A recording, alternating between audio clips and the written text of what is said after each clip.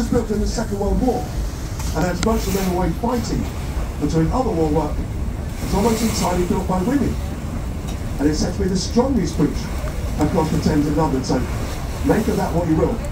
There's also the only bridge in London to be built at every schedule on the budget, so hats off to them, England, I say. And you can tell how the woman's practice structure work, they built it with self-leading concrete. And they did all that whilst they're being shot at and bombed. In fact, Waterbury Bridge is the only bridge in London to suffer any war damage in the Second World War. And for those reasons, Waterbury Bridge, I should say, is nicknamed the Baby's Bridge.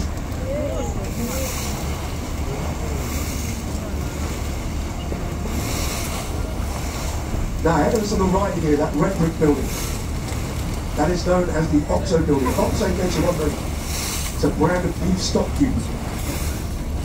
Now, that building was all controversial as advertising has always been banned on the River Thames.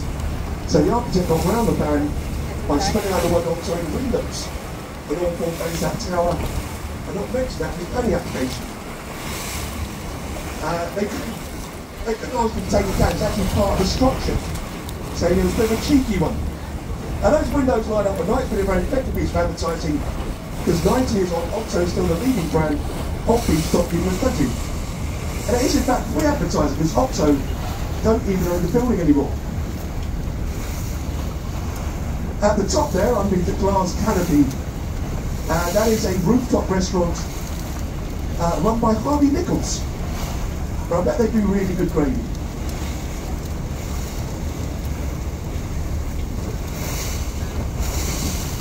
Now ahead of us, that red bridge, the next one we'll be going under, that is Blackfriars Bridge. Now Blackfriars Bridge takes its name from the area over to our left.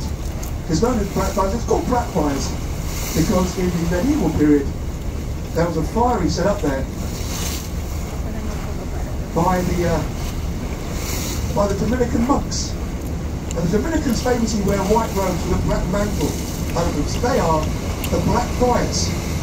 That's how the area got its name, that's how the bridge got its name.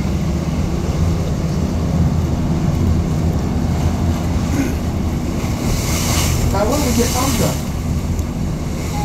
Blackfriars Bridge, so I left and right and see what looked like the largest bird tables in the world. Painted correct, just coming into view now. They are in fact the old stanchions for the old St Paul's Railway Bridge. They used to span the Thames in. They were built in the Victorian era. With the advent of diesel locomotives, it was deemed no longer strong enough to carry trains. So they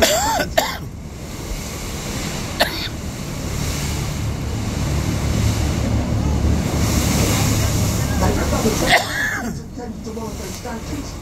They discovered they were too deeply sunk and too well built. They get rid of them by dynamite.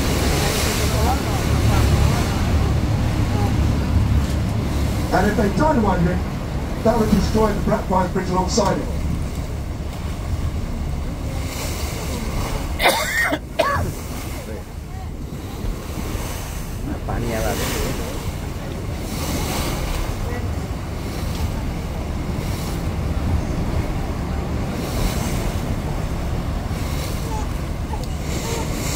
They bought the economy tickets, by the way.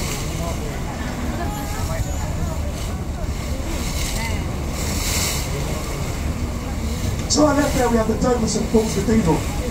St Paul, that's actually the fifth St Paul Cathedral that's been on that site.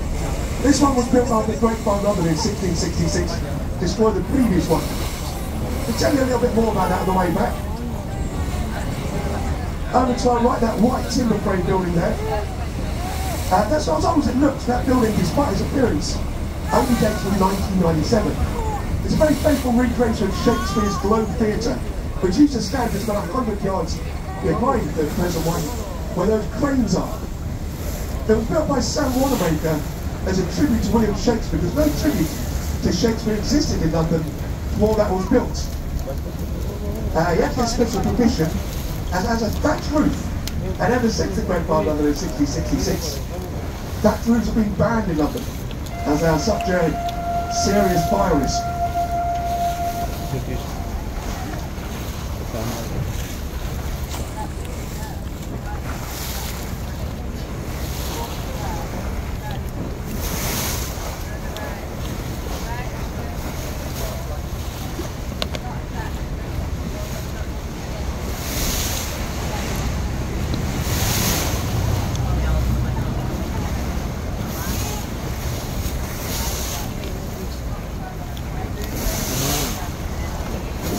Then as I'm right, at 1,016 feet tall and 309.6 metres, the Shah, the tallest building in Western Europe.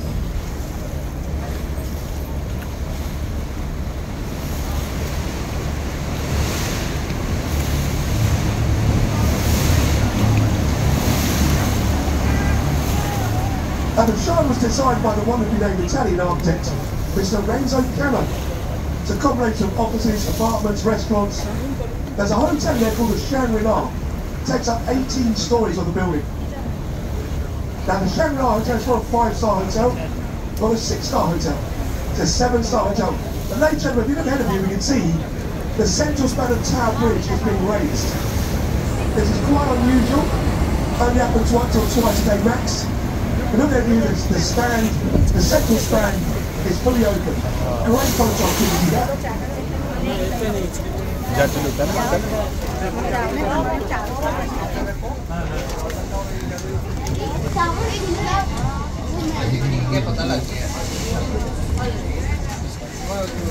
Now we're lucky just there for a little while because they've got a sailboat and some shipowner is there. We just go through and we're much quicker than the sailboat. And those two parts which have been raised, by the way, they're known as bascules. This one's built.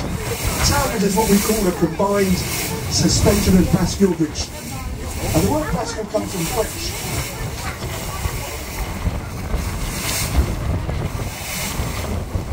Now each one of those bascules weighs around about 1,200 tons, by the way.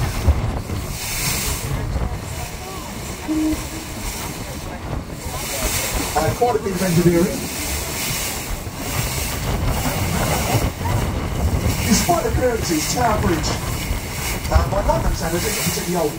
Dates of 1894. Built at the time when London was the biggest and busiest port in the world. That's why the central span to be raised or lowered. There was now large cargo ships to come and go. Because from where we are now, looking ahead of us, is looking east. Under viewing over 18 miles of docks stretching down the River Thames. Docks all moved out now, London is no longer a port. But at one point, the Harlequin Empire, 1/3 of the world's commercial shipping passing the port of London.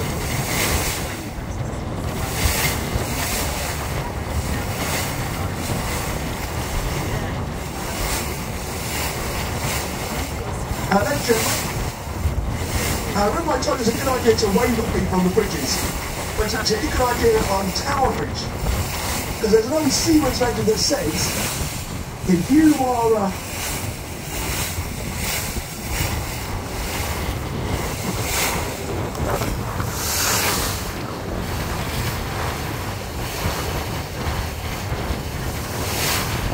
there's an old seaman's legend that says, if you wave at someone from the ship, and they're on tower, but you don't wave back, you don't have everyone on the ship gets by this, unfortunately, with the central span has been raised, there are not a lot of pedestrians on the bridge. So, there we go, maybe one.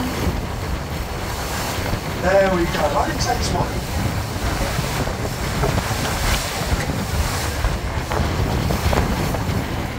So I suggest we all go and buy a lottery ticket this week, ladies and gentlemen. Nay or none. And ladies and gentlemen, please do remain in your seats on the upper deck. We're about to do a U-turn which is going to give us fantastic photo opportunities. There's some really great angles of a panoramic shot of the Tower Bridge. Tower Bridge was opened in 1894 by the then Prince of Wales and later on become King Edward VII. And the stone or cladding on Tower Bridge is completely unnecessary. It was put there purely for cosmetic reasons, so that Tower Bridge wouldn't clash with the Tower of London. It's right next to it. Tower Bridge is an attraction in its own right, known as the Tower Bridge Experience. You can go in there, you learn all about the history of the bridge, see the old mechanical workings. You go up those walkways, you'll see as we go under. Those walkways, the floor is partly made of glass. So when you walk over them, you look straight down, you've got to look straight down, 100-foot drop. if you've got the headlights. Personally, I'm not keen on lights.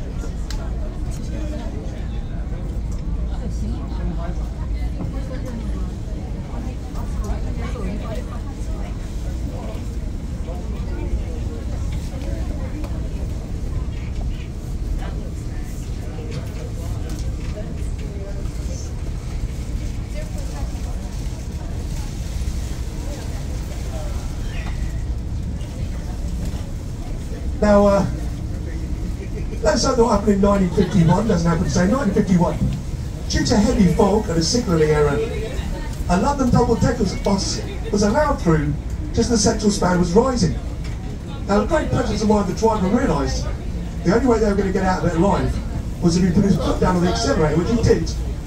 And he jumped part of the central span in a London double-decker bus. No one was harmed. For his bravery and quick thinking, he was rewarded with £10 and an extra day off work. They were hard but fair in those days.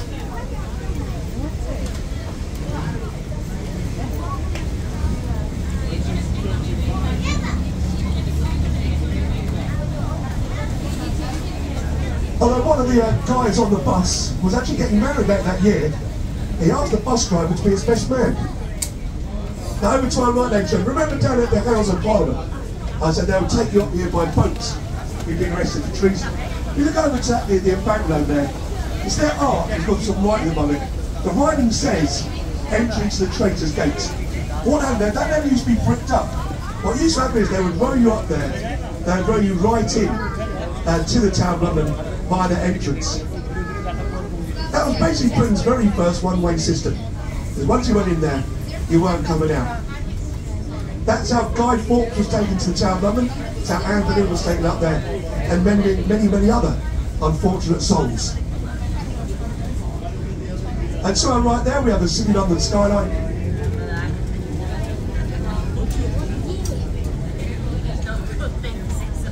So right there we have City of London skyline. The skyscraper on the far left is known as the walkie-talkie. There's one in the middle called the scalpel, and the scalpel, the cheese grater, the gherkin. To our left here, this watership and anchor, this is HMS Belfast. All 11,500 tons of her. Now you can go aboard HMS Belfast, and she's a museum. She's part of the Imperial War Museum. She's a perfectly preserved World War II cruiser.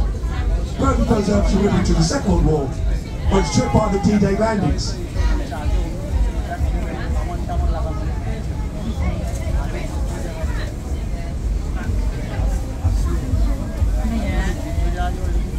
Those guns are very powerful. Those guns can fire a half-ton high explosive shell 12 miles.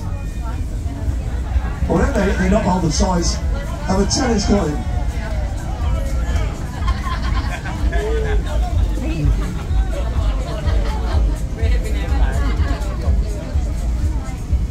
Oh, it's right there. That older building, the white stone, that is the Custom House. That's where 150 years ago, if you were a sea captain, a ship's captain, and you came into London with a merchant ship full of goods, that's where you went and paid the tax. So that's where a lot of Britain's wealth was originally accumulated.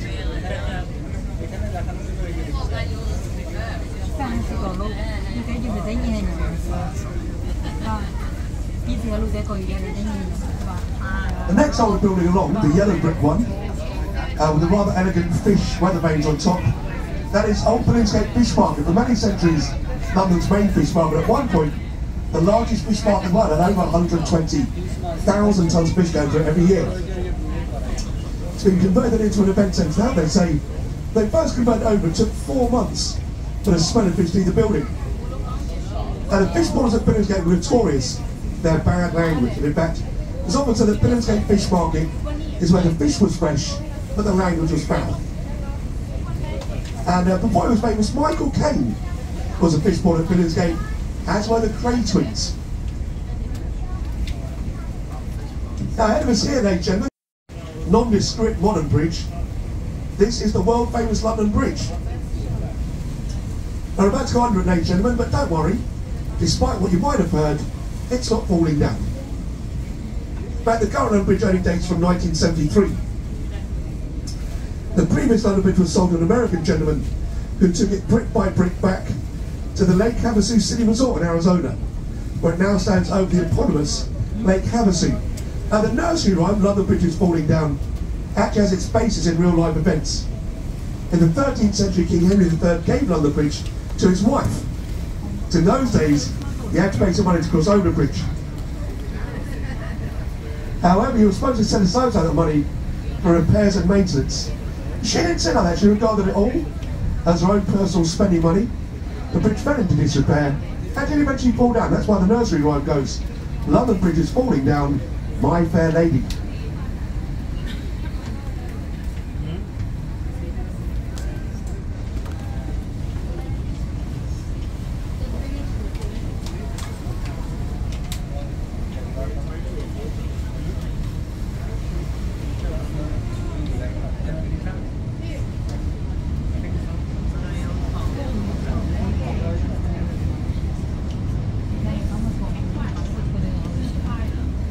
To our left there, that church, the church of Southwark Cathedral dates from the 14th century.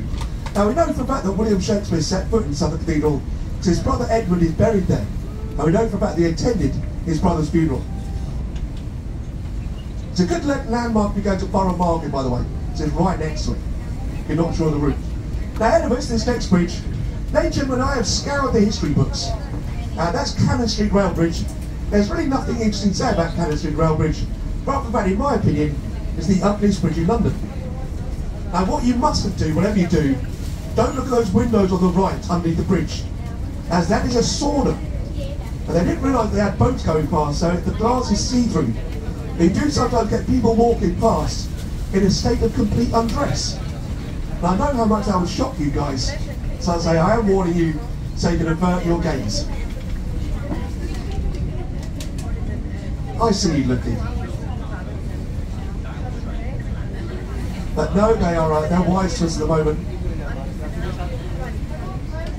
And no nudity going on over there. I can sense the disappointment.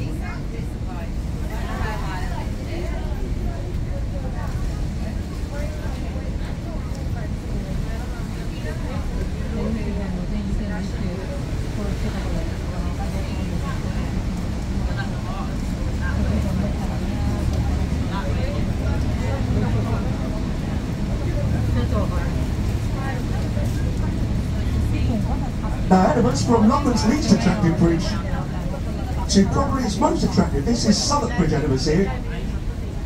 It was built in that very attractive Art Deco style, 1921. It actually stood in for London Bridge in the 1964 film Mary Poppins. Walt Disney came over to London, he took one look at Southwark Bridge, one look at London Bridge, said, no, we'll use Southwark Bridge, we'll just tell Americans that's London Bridge. Who's going to know the difference? Despite its august cinema career, that's a rather wistful nickname of the Lonely Bridge, as has the lowest footfall of any of the London bridges and the lowest amount of traffic. But it's good for a romantic walk, because those are gas lights up there. So you can take a romantic gaslit walk over the River Thames.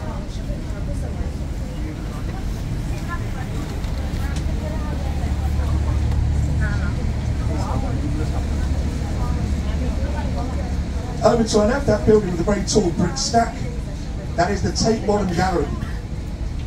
That is the largest, most successful modern art gallery in the world. Personally, I like modern gallery, but it's not your thing, don't worry. For a start, it's free to go in. They also have an award-winning cocktail bar in the gallery. So knock a couple of those back, and the art will probably become much more appealing. The reason it's got that rather unusual architecture, it's actually the old Bankside Power Station. By 1981, Bankside Power Station was rather outdated. They decommissioned it. A couple of years they didn't really think about what to do with the building, or what they couldn't decide what to do with it. By 2000, they decided to open it as a modern art gallery, and it, like I say, is the largest, most successful in the world. Now there's this bridge here, You might recognise it from the films, because this is the Millennium Bridge. The Millennium Bridge is destroyed very early on in Harry Potter and the Half-Blood Prince. It's also destroyed in the most recent Mission Impossible movie. Quite what Hollywood directors have got against the bridge, I have no idea. But they do have a fondness for destroying it. To our right, the dome of St Paul's Cathedral again. It's the second largest dome this time in the world. Only St Peter's in Rome is larger. And of course, St Paul's is where, on July the 29th, 1981, was the venue for the wedding of Prince Charles and Lady Diana, one of the great globally televised events of the 20th century. Now this bridge, this footbridge, is also known as the Wobbly Bridge. So when it opened in June 2000, it was very eagerly awaited for it. People walked over it. They noticed a very violent wobble of up to 7 inches. So much so, some people were seasick over the sight. They had to close it down for 2 years for modifications. But the architect, Sir Norman Foster, refused to accept it was his fault. He went on live TV and said, nope, it wasn't my designers to blame the wobble, it's Londoners. They walk funny. He accused Londoners of marching all over the place and thus caused the bridge to wobble. You may have guessed that Norman Foster was not a Londoner himself. Over to our left, that rather unusually shaped skyscraper, that's one of London's newest skyscrapers, that's #1 Black Forest. As you probably noticed by now, Londoners do not give a nickname to a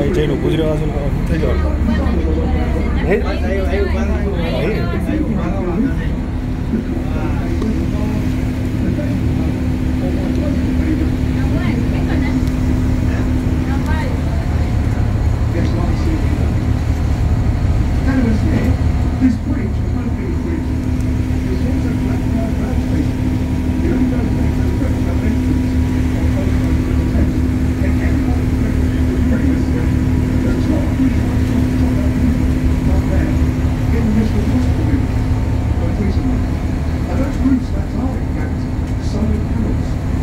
And then quite up to 8 to 10 electricity for the station basically close to energy efficient station.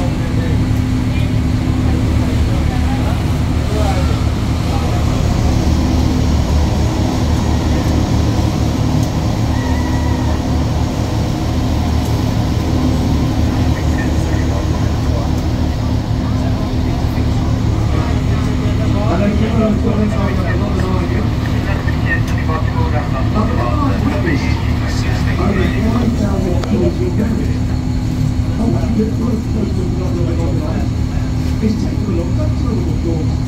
The two tunnels we will deal with, what they'll do, they'll keep an eye on the captain or in the front top. They start to look for the proposed to maximum impact. What maximum impact will whether or not. So I know that's a lot of people can bring it back down if they say no in front of 15 strangers. That's a long time for them going joking. And to rub it in, you take the boat off you come out the hole.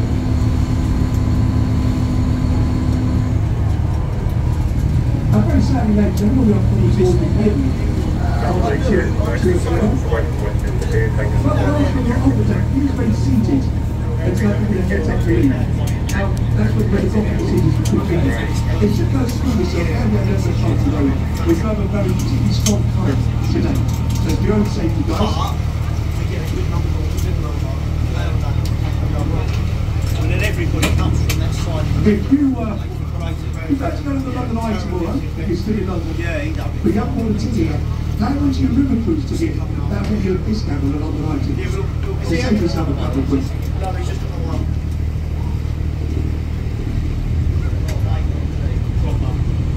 He knows he has as well, that's the thing. And that tower on the back of the House of Parliament, by the way, with that absolutely huge Union flag, that is the Victoria Tower. It's actually the tallest part of the House of Parliament.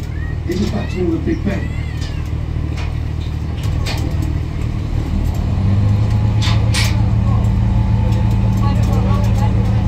Now, if you'd like to mention this on TripAdvisor, Twitter, on the interweb, if you've enjoyed the tour, my name's been Luke.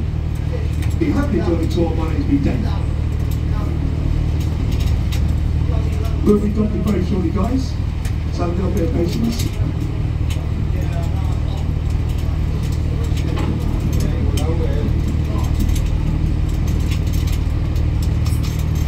Yeah, nice thing we've got to walk around Big Ben, the House of Parliament, and Westminster Avenue, so over to the right there.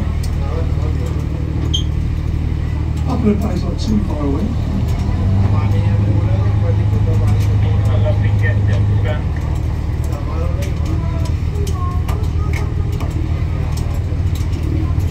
By the way, if you're wondering why we haven't had the chimes of Big Ben yet, as they're still doing the renovation work on the interior. They finished on the outside, as you probably know, about 3.5 years was covered scaffolding. It looks pristine now, but they are still just doing a few adjustments on the inside. One of the most important, they're installing a long overdue lift. To the old days, if something went wrong with the top mechanism, they had to walk up through the steps.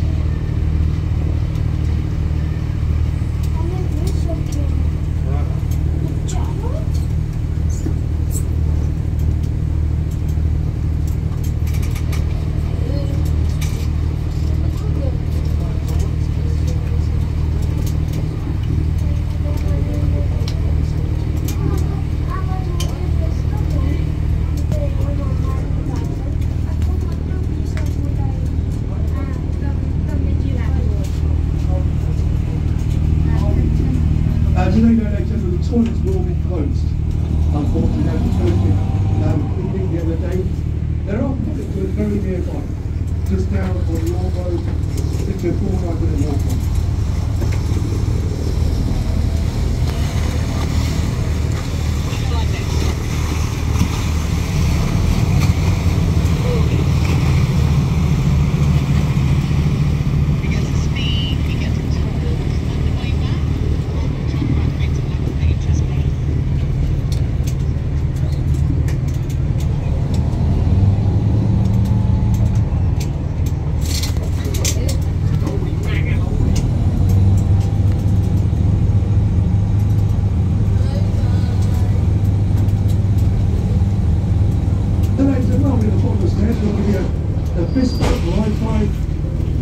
So if you want any tips on nice restaurants on the other, please feel free to Simon, dog it, I'm all stopped here, mate, either side you like. have a great time. Good to go, ladies and gentlemen.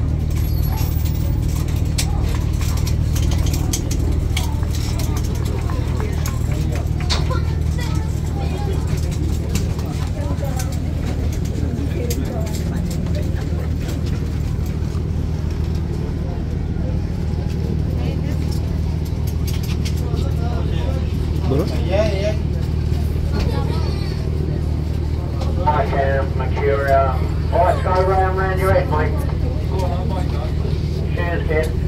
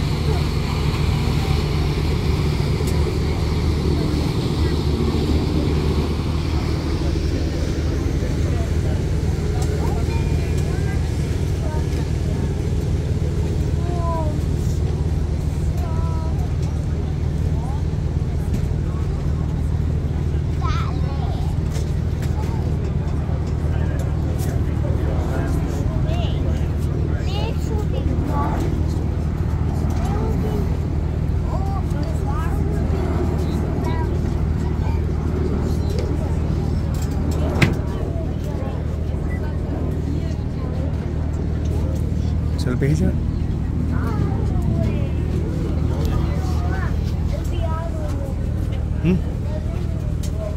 भेजा है तो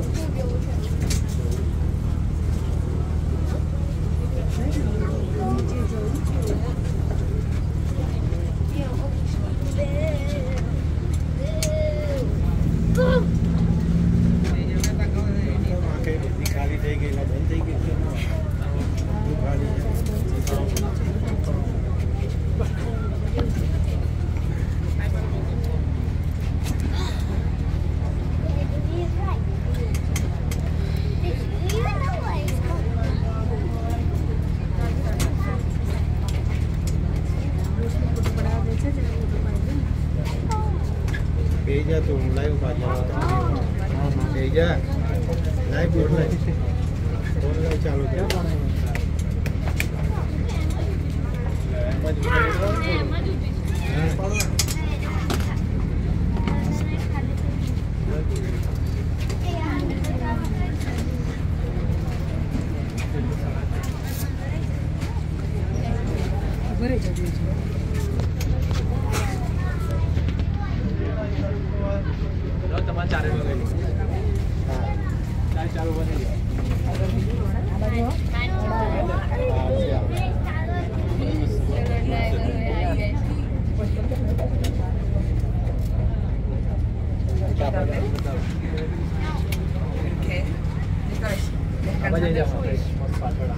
Actually, અહીંથી એમ પાછળ big બેન સરસ આવશે.